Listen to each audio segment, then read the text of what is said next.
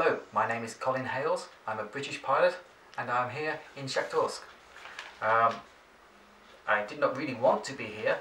When I flew from Uglegorsk to Sahalin, when I was in the air flying, ice built up on my wings and I became very cold.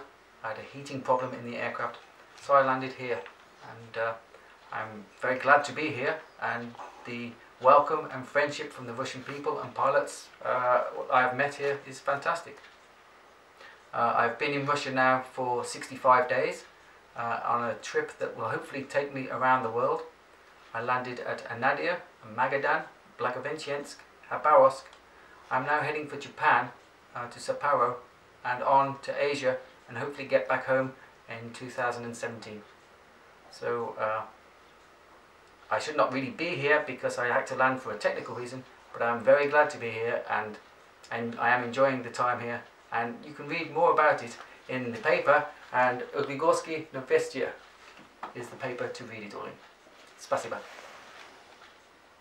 Новости. Новости. Новости. Uglegorsk, да? And Новости. Новости.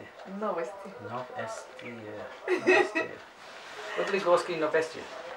Углегорские новости. Uglegorsk